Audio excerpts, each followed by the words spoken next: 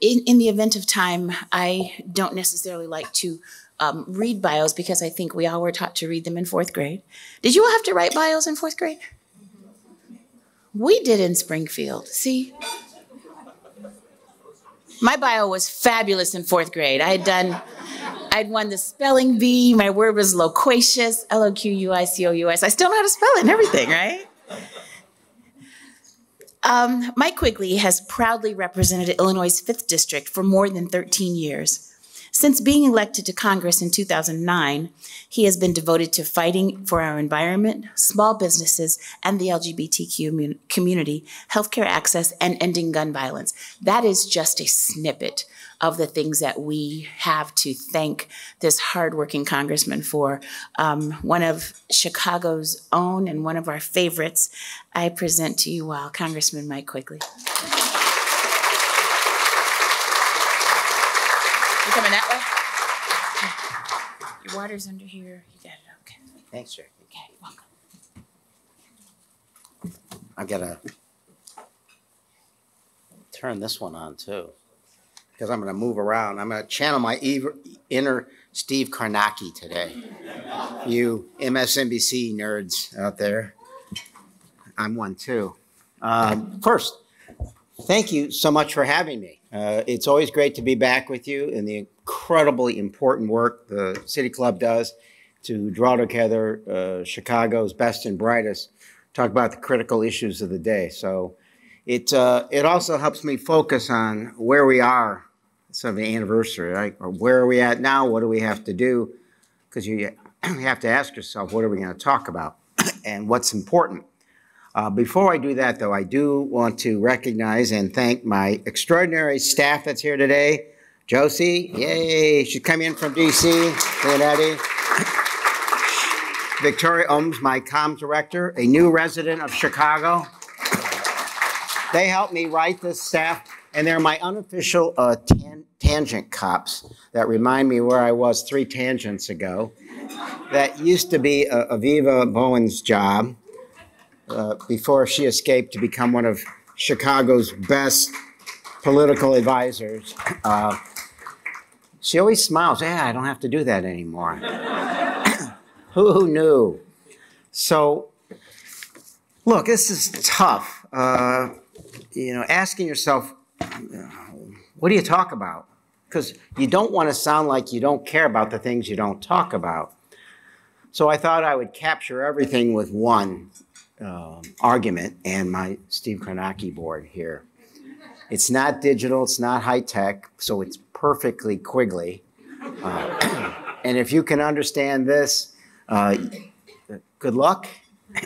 So look, we could talk about economy, jobs, national security, Ukraine, immigration, climate change, healthcare, education, public safety. My point today is it doesn't matter if you can't govern, right?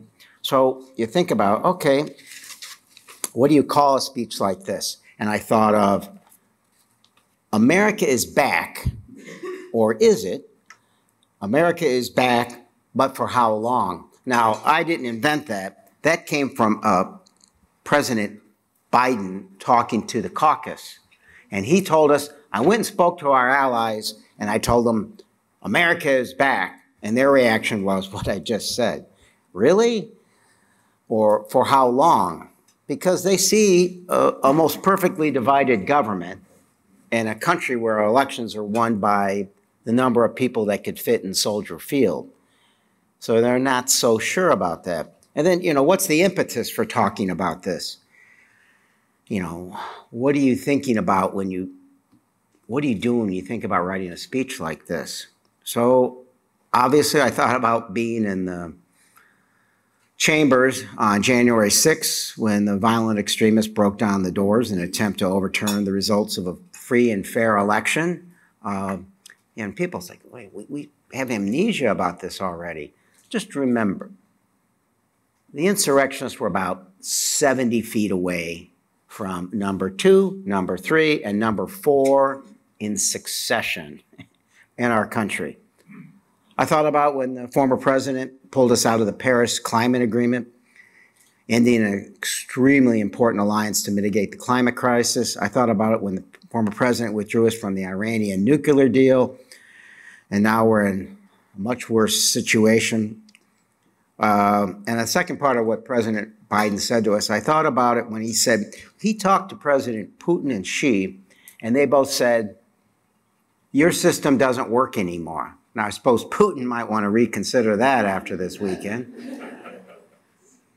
But their point is, the world, what they said to the president was, the world is such a complicated place, it's impossible to aggregate people's desires and needs, and it just doesn't work. You just need a strong person to get it done. So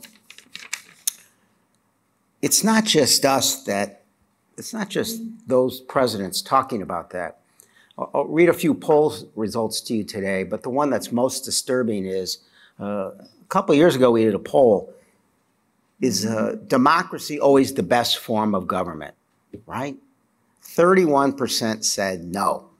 Sometimes they're so discouraged, anything else might work, even an authoritarian form of government. About 12 years ago, that same poll was taken in Hungary before the strongman became the leader there, with almost exactly the same results.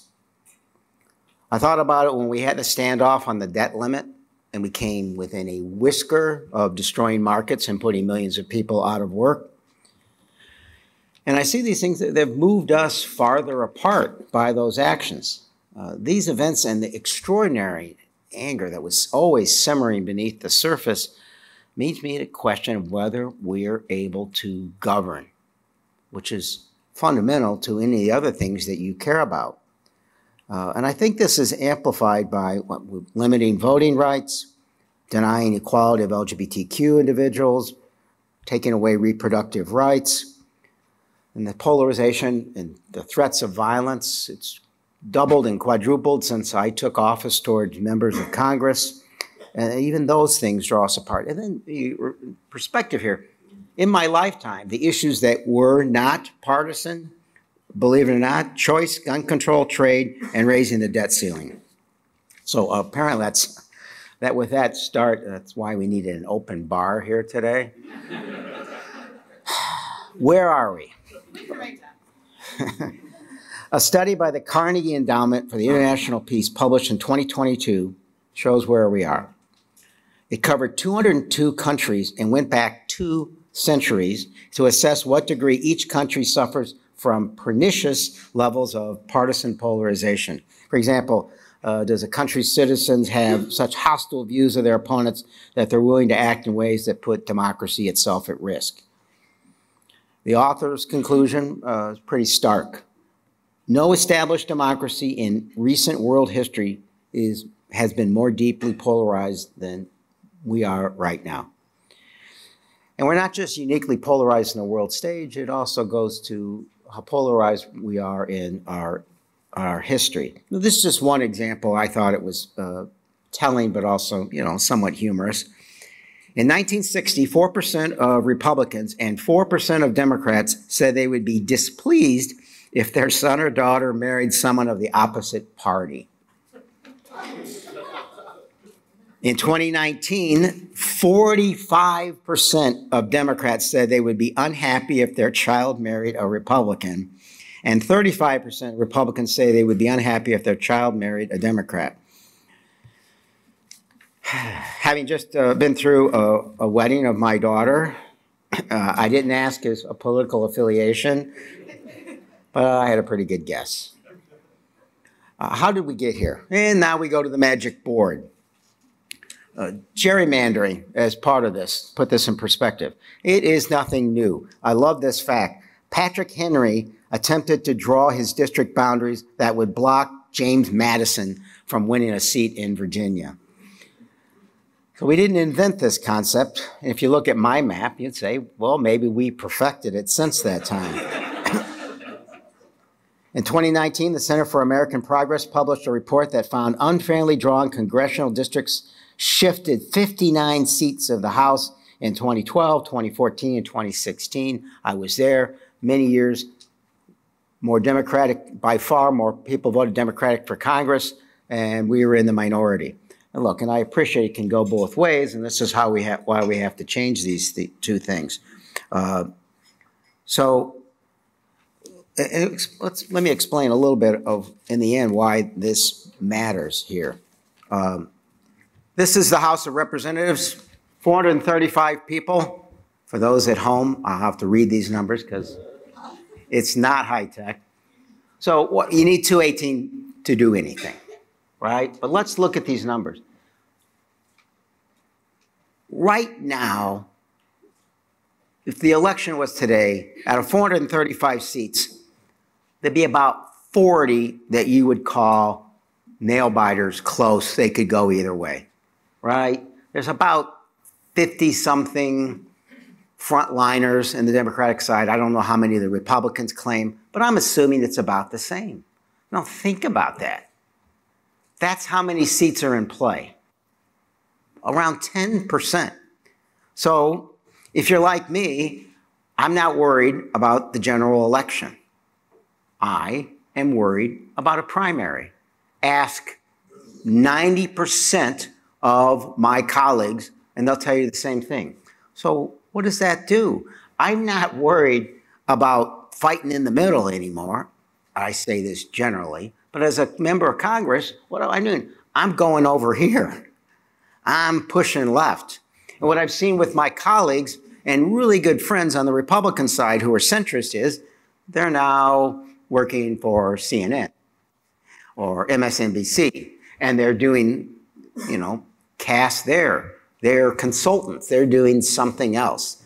The real endangered species is centrist Republicans, because they either lose, quit, and get replaced by someone over here. Now, the Freedom Caucus has 45, but it's really about 10 or 12.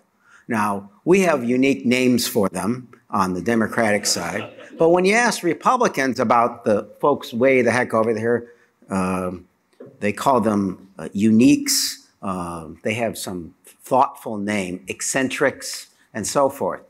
So that's 40 seats that are in play.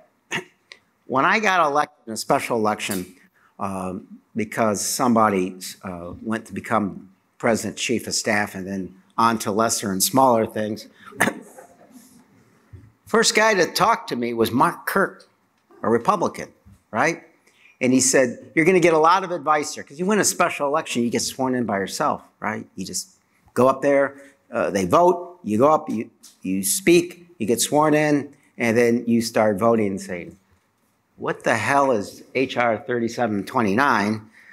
You get thrown in the mix. But Mark put it on, said, you're going to get a lot of advice. The best advice is everything that gets done here gets done in the middle. What if there is no middle?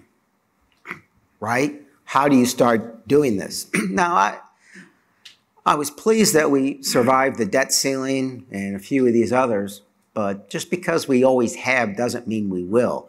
I can't tell you how close we came to that.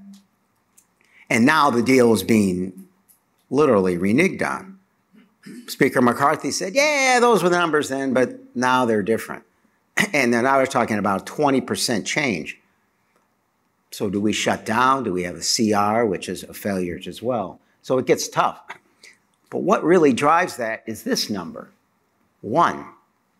To become Speaker of the House, because look at these margins, 222 Republicans, 218 Democrats. There's a 4-vote margin. People don't show up certain days, right? So you've got to have, it's tough anyway, being a speaker or a leader, right? Speaker Pelosi once said, it's like herding cats, but every cat thinks it's the smartest cat. So we have a lot of people who think they're genius cats. But over here, I don't even think, and again, I'm not talking about Diaz-Balart and the other appropriation folks. I disagree with them and they disappoint me, but they're my friends and we work together and a lot of times we can get something done. But when it only takes a couple to throw a vote off, you saw the whole place shut down. But it only takes one under the new rules to call for a new vote for who the Speaker of the House is.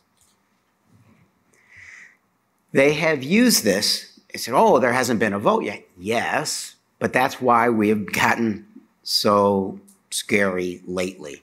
So now what do? I'm an appropriator. I'm a cardinal on appropriators. I'm a ranking dim. We win the House back. I'm a chairman. There's 12 bills that fund the government. So what happens? We go back, and the Republicans, and as much as these appropriators are trying, maybe they do, maybe they don't pass all the 12 bills, probably just a few of them. Probably not even all of them out of committee because they can't get consensus, especially with these new numbers. So what do? They post it. They just put them online. They actually don't pass them out of that session. So the Senate, I predict, because they want a robust defense bill, will figure something out. It's my prediction. They did on the debt ceiling, and that's the vote we ended up having to came back to the House. So for the future, what you need to watch is, we get done with the appropriations process now. The Senate's going to do something in conjunction with the President. It comes back here. So I say to Womack and some of the other Republicans, does he put it on the floor? They go, well, he has to. Everything that we said before, it has to, they can't, it has to be, it's inevitable. Look, nothing's inevitable until it's not. What I'm saying today is, it's not guaranteed anymore. This is a new world, and it's pretty traumatic. So, how did we get here? I think gerrymandering was part of that by creating districts like this, by creating state rep districts first and then moving them over. I thought this was fun to read, and explained it a great deal. Depressing as it may be, a Stanford study published last year why the state general assemblies have gotten so extreme, and they're the ones who draw the congressional maps. So they did a study of state legislative candidate ideology across all election stages using a new data set on primary and general election, over 84,000 candidates. They saw a steep rise in the success of, on both sides, ideologically extreme candidates. Now, part of that is, as you know, who comes out in primaries? Folks that are a little more involved, engaged, and you would argue in some cases more extreme in their views. And extreme doesn't have to be a horrible word. One finding from the study showed that the more ideologically extreme candidates in state primaries have an advantage that has doubled since 2010. In that time, moderates have seen the once favorable advantage of being a moderate in general elections shrink to nearly zero. This is where we are. We can blame it for a lot of things. I talked about this. We talked about the echo chambers. I thought it was interesting to do some of the analysis of how people get their news. So obviously, this isn't the best way to get it, but it's the most common. But when you analyze when people read newspapers to get their news, the fact that there was a multifold greater likelihood that there'd be writers and columnists in stories that they disagreed with. We don't want that anymore. And I'm going to blame both sides to a certain extent, right? The word compromise does not poll well in political polls. I have very smart people in my district say to me, you get this done, but don't you compromise. It's like, which one do you want? Our friends from the ALS community are here today. Yay. We passed the Act for ALS bill with our friends Brian and Sandra playing a big role as well as the group. That had the most bipartisan co-sponsors in any bill in that term in Congress. I was a proud sponsor of that. So I see little glimmers that we can do this, but boy, the windows are narrow on all this. We talk about misinformation. we talk about it on the floor a great deal. We talk about it in Congress all the time. But how you address this affecting social media now is an amazing challenge, and we haven't come close to it. But I guess the way I described it one time when I was on one of the networks, it just sort of came to me. I said, well, we grew up saying, I'll believe it when I see it. And I said, but now it's, I'll see it when I believe it. So the audio version of that came out today with President Trump and the classified documents. He said, it exonerates me. Okay, but the fact is, in their minds, it will. So we just can't see this. And if truth is so fragile, truth as a great unifier is lost, we have real problems. Now, let's blame the politicians here. It's really easy to get caught up in this, right? After January 6th, or people trying to carry a gun on the House floor, people voting even though they knew they told you they felt differently about the election and challenging that. I'm telling you, it's tough to get past that. But you have to. But you catch yourself, and frankly, it helps you politically, right? I mean, Marjorie Taylor Greene will tell you that when she gets bombastic, her donations pile up. You can watch it in real time. So members have picked up on that, and they understand how they got there. I once had a guy who was part of the old Tea Party, and a Republican friend of mine, he said, I thought they elected me because I was just the best candidate. And then when I lost to a guy 5 times farther right of me, I realized that for some of these folks, his words, they were just voting for the craziest person on the ballot. So we have to be mindful of this. What I tried to do during the Ukrainian investigation, the Russian investigation, the impeachment investigations, back to our chart, I had Wolf Blitzer say, why are you trying to impeach? You know you're running into a stop sign with the Senate, and they're the jury. And I disagree, because I felt this is the jury, right? What Wilson said, the small percentage of Americans that decide all these elections, which is being borne out. I don't always behave the way I should in that regard, but we need to be mindful of it, because I think it's more productive. I think that what the first impeachment did was instruct a lot of that small group in the middle that there were issues that they should consider. And it doesn't help to yell or shriek or scream or whatever different people do. That's sort of what seems to work if we're going to change things. And I guess I'm also reminded that at the time we were obviously, there wasn't polling then, but we were most polarized and damaging as well was the Civil War. So you would imagine what today's leaders would say during the Civil War. But what did Lincoln say in less than 3 minutes at Gettysburg, right? He talked about a new birth of freedom. He didn't attack those on the other side. He later, in his second inaugural, talked about with malice toward none, with charity for all. Ask yourself, who's talking like that today? And worse, how would people react to it? I've had people say, I want you to be angry on TV. And then I say, well, what do I do the next time? Again, if you're only going to talk to your base, the base of the base, not to be too harsh, you're not going to change anything. But I'll tell you, people have to be willing to listen to it.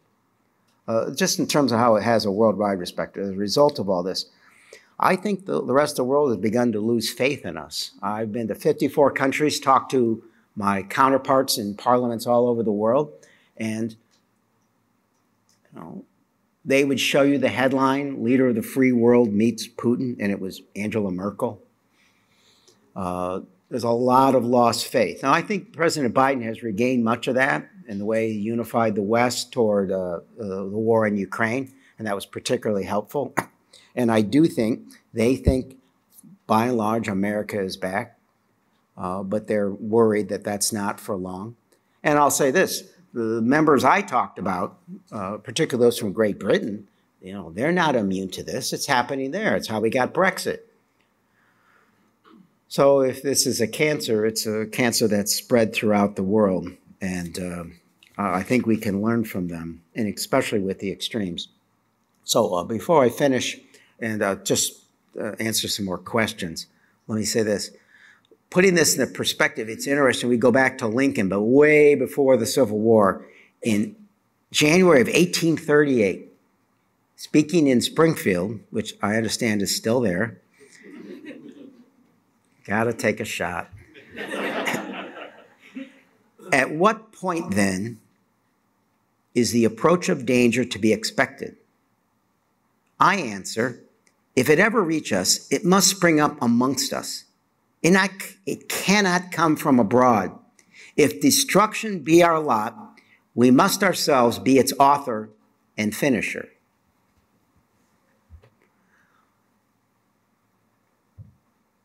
Lincoln was saying, America will never be destroyed from the outside. If we falter and lose our freedoms, it will be because we destroyed ourselves. Now, I'm breaking the rules because I know in the end, all these speeches I'm supposed to tell you, but I have faith because I know we've done this before. I think what struck me on January 6th and how close we came on debt ceiling, and I'll tell you 20 other things, is you talk to members of Congress, they'll feel the same way. There's no longer a certainty that we're going to recover, that we'll get past this, that the new norm isn't, you know, forever. So you can call it whatever you want, a call to action, all right, but it's not a kumbaya, walk out arm in arm that we're all going to be okay. Because as Lincoln put it, just because we haven't destroyed ourselves doesn't mean it's not possible. Some things are inconceivable until they're not, like January 6th, or maybe we default next time. So look, on a national basis, we better expand how we get our news and occasionally read things we don't agree with. We need to find a way to draw maps to address this issue. At least half of us should be worried about our general election, right? Because then I was like, oh my God, I better care what they think about. It can be that fundamental and that simple. We must remind ourselves that empathy and compromise are to be admired and encouraged. Or that to-do list I read from at the beginning, it's just not going to matter. So I want to, and I've finished all my City Club speeches with notes of optimism and so forth. So who better this morning than Barack Obama, the quote is, to put it in context, this morning's release of a Supreme Court decision. Boy, I'll take the glimmer of hope. He writes, today the Supreme Court rejected the fringe independent state legislative theory that threatened to upend our democracy and dismantle our system of checks and balances. This ruling rejects the farthest right theory that threatened to undermine our democracy and makes clear that courts can continue defending voters' rights in North Carolina and in every state. Thanks for making this happen. So, okay, I'll end with a bit of hope there. But if anyone imagines that this is the last of this and that we're not into this for the duration of our lifetimes here, we're fooling ourselves. I think we're going to be okay, but hope means nothing if there's not a lot of effort with it. So thank you for having me. I'll answer any questions you might have.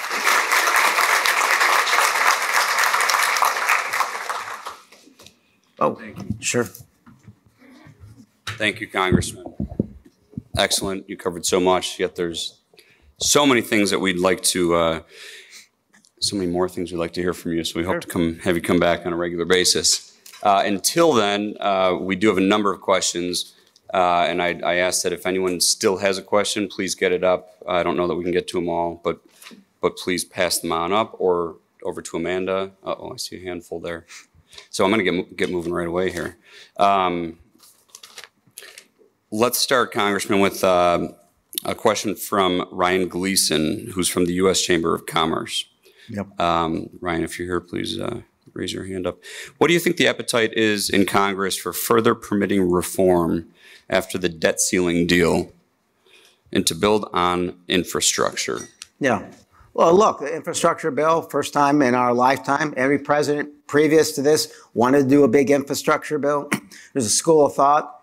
President Obama passed the health care law. If he had passed the infrastructure bill first, maybe there's a second term where we control the House. But kudos to President Biden for getting it done. I will tell you that the current, and I'm the ranking dim on this, THUD appropriation bill eats up the transportation side of that infrastructure dollars to pay for the cuts that they're talking about. So it's precarious. I'm all for going big. I'm convening a meeting with the transit agencies, top 10 in the country, this fall, because when the COVID money runs out, you know where the ridership is, right? It's in the 20s, 30%. There's a new norm of how people are going to get around. We have to adjust for that, but the infrastructure needs to be there in the meantime. On permitting reform, I think a lot of this that matters has to do with our transmission lines. I'm an author of a bill that addresses that because they can. If we're going to deal with climate change and we're going to have the energy we need, so our environmental community and all of us who care about sustainability and they care about the economy, we've got to redo the way we do those lines. And that should be part of a massive compromise bill this fall. I hope we can get there because it ties all those things together. And recognizing that our infrastructure isn't the last 100-year infrastructure, right? But it needs to be big. I mean, think about when we did massive infrastructure.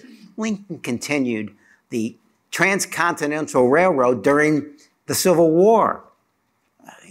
FDR rebuilt the country during the Depression, right? Eisenhower came back from the Second World War and built the interstate highway system. So you can dream big and build bigger, even in the worst of times. Thank you. Quite a handful of questions here. And I will say, and unfortunately, so many of them are about such an important topic, and that's Russia. Right. A couple of, a number of specific questions asked from Lad. We had. Well, let me generalize it, and it'll cover as much as I can. Please do. Okay. Thank you. Sure. Look, this is the greatest example in my lifetime of opportunity and danger completely married together. How can you be optimistic from this? Putin isn't the strong man that, right? This is Prigozhin pulling back the curtain, and there's the Wizard of Oz. Very dangerous wizard still, but a weakness there that you wouldn't have seen before. The fact that he was able to criticize Shoigu and others openly, the fact that Putin needed him to fight this war that was supposed to be over in 3 days, right? The Siloviki, the far-right nationalists in Russia, they weren't mad that he did the invasion. They were mad that he bungled it, right? So there's weakness. Now, you lose the Wagner group. What else do you lose? They're dismantled. They may be scattered. Prigozhin said, you scatter them to the army, they're all going to be cannon fodder and they'll be useless. And then the fact that he made those comments critical on the justification of war. Don't underestimate that, right? Because I promise you, Putin can't shelter and keep those words away from the troops on the ground. The fact that he was able to take Rostov-on-Don so easily, he was greeted. So mindset alone, that's openings and opportunities for our Ukrainian friends. At the same time, you saw everything matters there, right? Putin has to show he's the tough guy still. You saw that sort of press conference he did with the military guys in the big hats. Everything's for a reason there. So I was in Ukraine last year, and I was in Bucha. I saw the results of his war crimes on mass graves. What will he do to reassert himself, right? They blew up the dam. There is a nuclear power plant there who has far more reactors than Chernobyl did. So this is a very dangerous, wounded animal. So there's opportunities there. On the other hand, Putin's capable of anything, anything, anything, and we should be concerned. And finally, with Putin, if Putin goes, this isn't Russian Spring, right? It will be, I mean, it would have been Prigozhin, a war criminal who admitted that he led the troll farm that attacked our democracy in 2016. It would be somebody like that, right? Someone part of the Siloviki. You can go down the list. So, did Prigozhin say, I'm not going to do this. I'm not going to work. Sees the Chechens coming over. And obviously, the irony is he was what?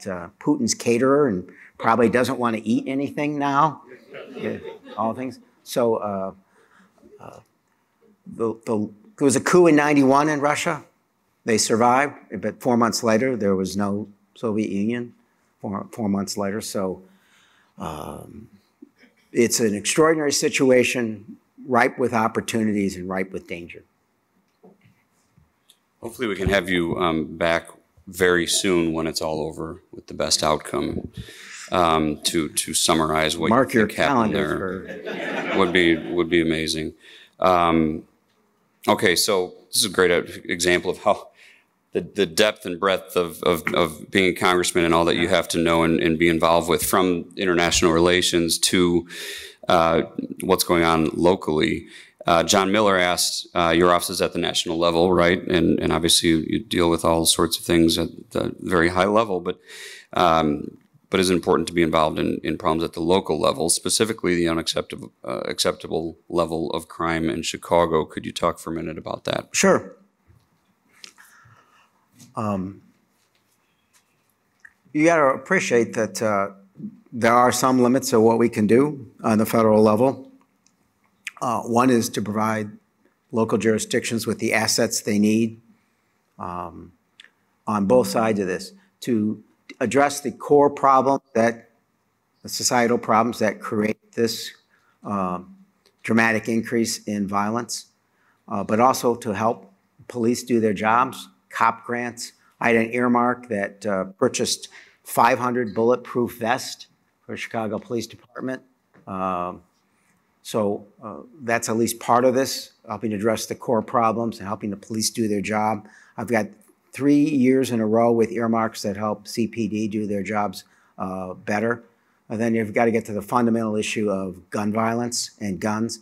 60-something%, all of them probably has it in the top of their heads, of crimes, guns confiscated during violent crimes come from other states. So what are we talking about here? Robin Kelly actually has a really good bill dealing with gun trafficking. It's not against the law to traffic guns. They're actually prosecuting these people based on falsifying the paperwork. What are we talking about here? And then obviously, look, assault weapons and universal background checks. That is the low-hanging fruit of the low-hanging fruit, right? I witnessed President Obama and Michelle Obama crying the day after a kindergarten was wiped out. And in my mind, if we couldn't do it then, I'm not sure we can do it, right? And I tell folks on the other side, I said, look, you're not going to use an assault weapon to defend your business, your home. You're not going to hunt with it. You're going to hunt people with it. So we've gotten a few measures passed. I passed a bill last year that required when somebody who isn't allowed to get a gun tries to, that the feds have to notify local police and prosecutors. We've got another one that helps track illegal guns and make sure that gun shop owners check their inventory more than they do. I'm going to tell you, this is incremental and we should be leaping forward. So there's a number of things we can do to address these things, broad and narrow as well. It just requires the coordination. I talked to the mayor about this. He's very open. He met with the delegation yesterday. So I'll be honest. Until you flip these numbers, with all due respect to my colleagues, the bill will not get on the floor. We need to teach civics in this country. Unless you have more than the other side, a meaningful gun bill will not see the light of day. Bills don't eventually get to the floor anyway. And by the way, the other reason this number matters, that's what a discharge petition requires. So we would need some Republicans to sign a bill to get it on the floor. And that's where it gets tricky. So that actually leads perfectly into one of our last night. We have a lot of questions, not a ton of time, but Jackie Robinson Ivy asked, when you say America is back but not for long, what does that say about our future 2024 election and Right. perhaps what might happen here? Yeah, I have no good idea.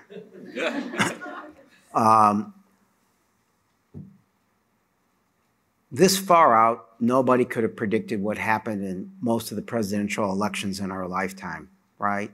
This far out, how many Americans knew who Jimmy Carter was, Barack Obama?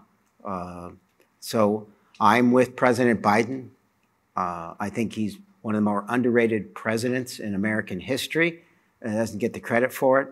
I think coming out of a pandemic, a massive war, which he is as responsible as anyone's for unifying the West, record employment issues, and infrastructure, and a long, long list.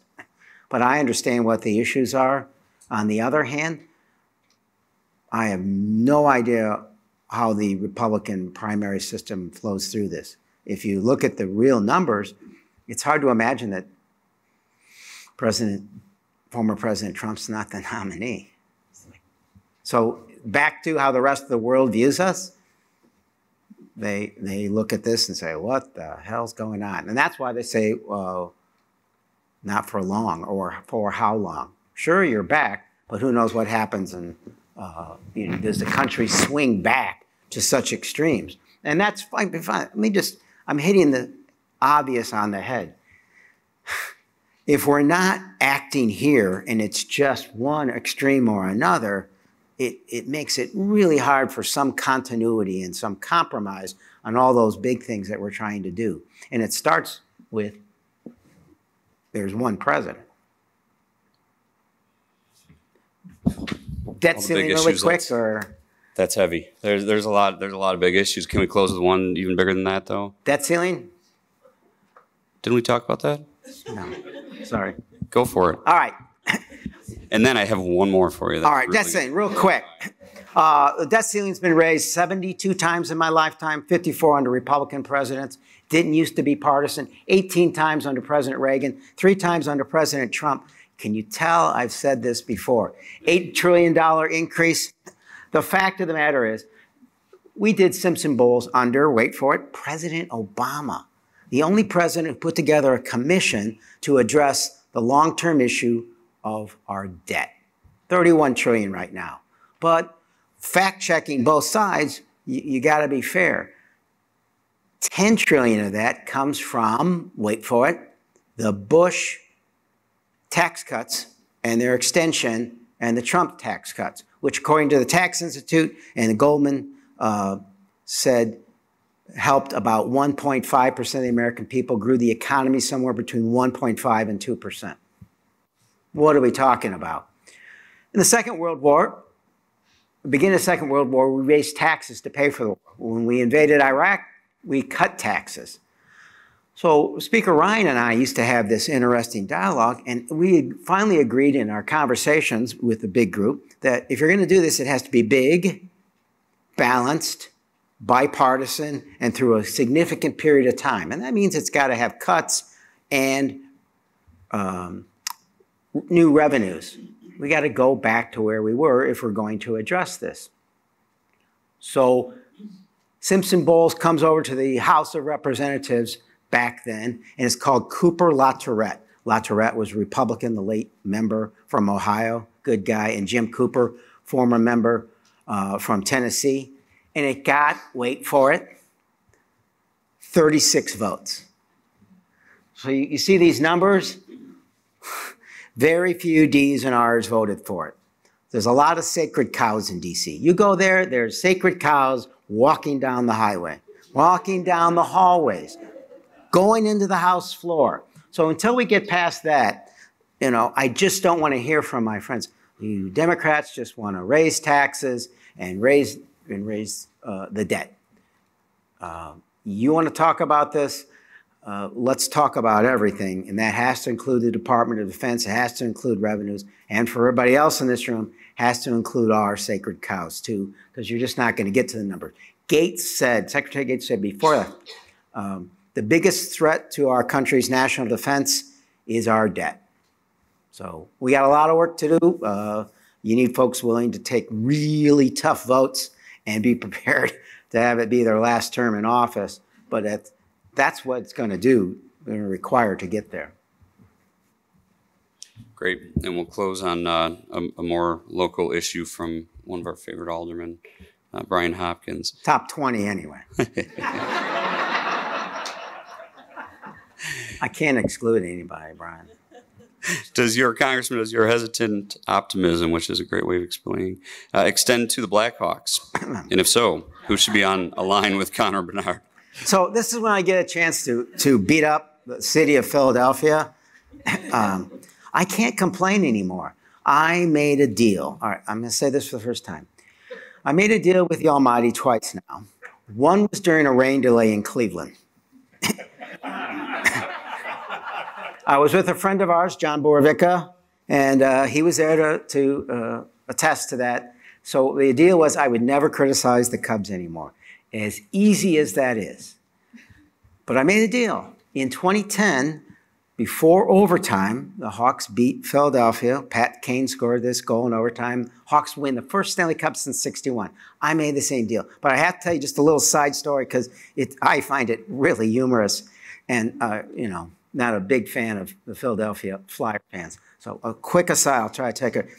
All day long, there are Philly fans and Blackhawk fans fighting in the stands. But I was an old second balcony season ticket holder.